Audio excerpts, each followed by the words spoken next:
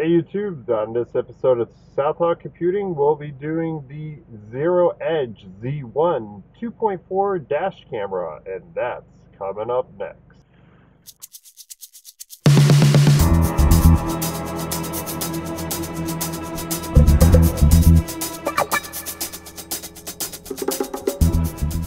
Hey YouTube, Dan from Southpaw Computing, and today we have another dash cam review. But you're probably saying, hey Dan, didn't you just do one last time? Well, apparently one of our viewers, they had a request, and I wanted to fulfill that request. So today, it's the ZeroEdge model Z1 car black box or car DVR. So let's get this bad boy opened and see what we got.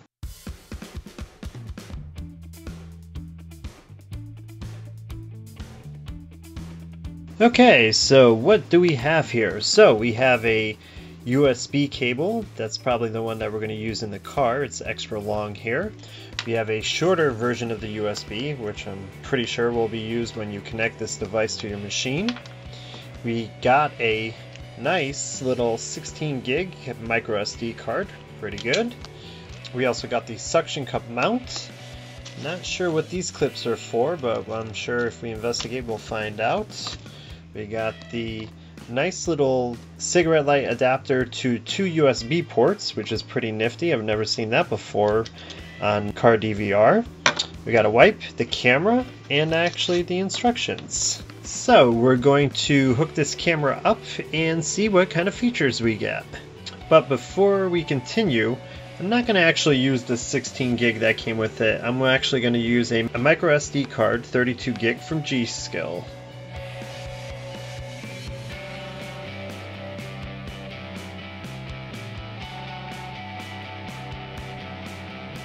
So, I got the manual in front of me here, so let's do the rundown. This is obviously the OK button, up and down. This red button here is the park button. Number 5 is listed as the emergency button, or SOS mode. Then when we turn this thing to the side, we have the power button, SD card, and this M, which stands for menu button.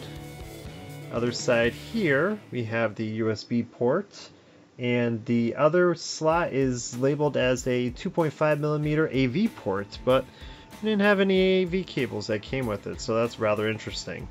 When we turn this unit upside down, looks like we have the slot for the microphone and what appears to be a LED light, probably for night vision.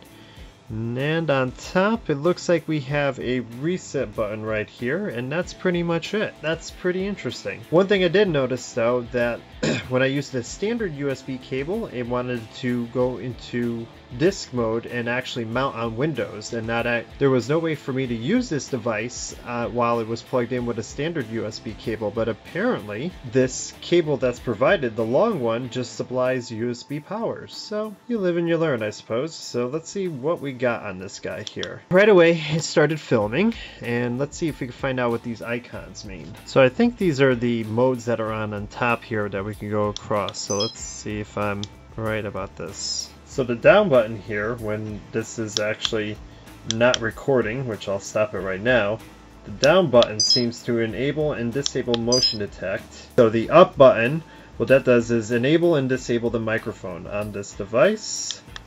Let's go record and hit the emergency button. The emergency button, I guess, locks it, so this way the file won't get erased. Okay, let's see if we can get into the menus here. So I'm going to hit the menu button over here. There you go. So here you could actually set your resolutions. We'll try the 1080p and 720p resolutions while we're driving around. We're not going to bother with the 640, but let's see what else we have listed there. Alright, so those are the only options for that. So now we're going to go... We continue to hit the menu button and gets us across, so audio on or off. Right now it's keeping it off, but I want it on. Recording loop, that's a lot of options here actually. 1, 3, 5, 10, what else? And completely off, so it'll do one continuous file apparently. So we'll leave it on 3. And G sensor sensitivity, alright, it's set to middle sensitivity, so we'll keep it on that. Parking mode on or off, and we're going to keep it off.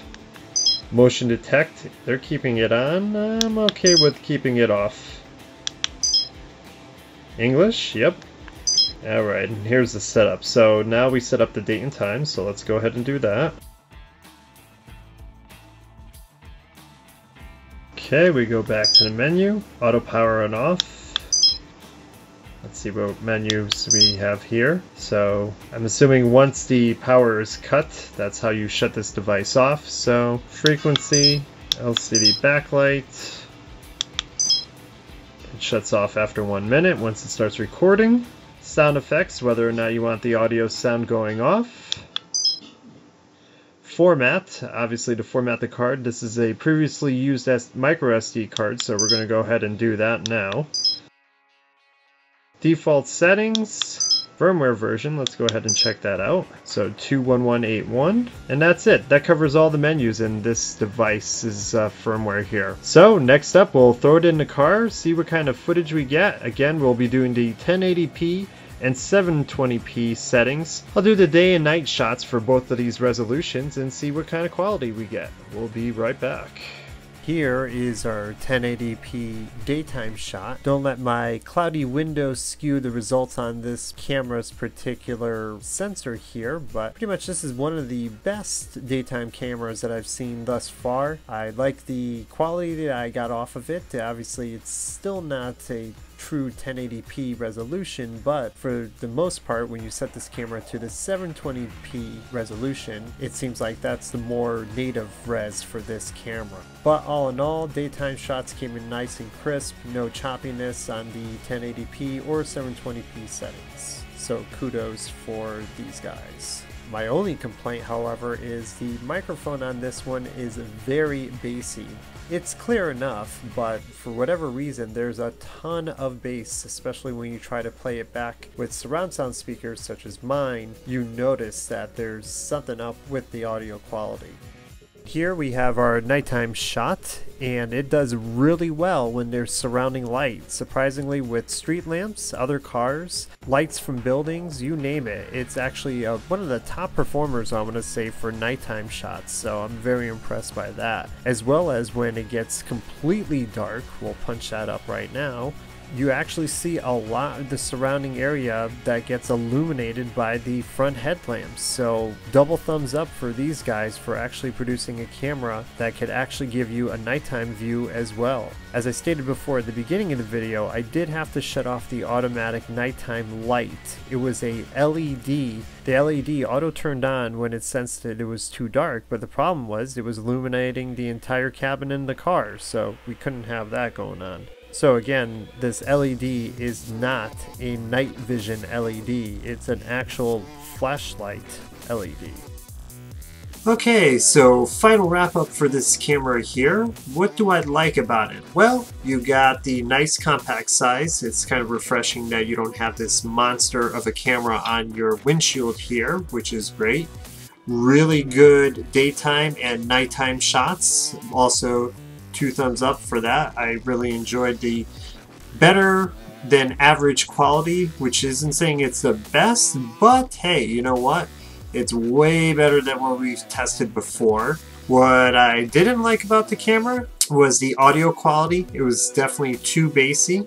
Didn't like that too much, especially playing it back on my surround sound speakers on my desktop. And one of the biggest disappointments about this camera was it said it was H.264 video formats when it was only doing motion JPEG. So negative points for that. So at the end of the day, would I buy this camera? Yes or no?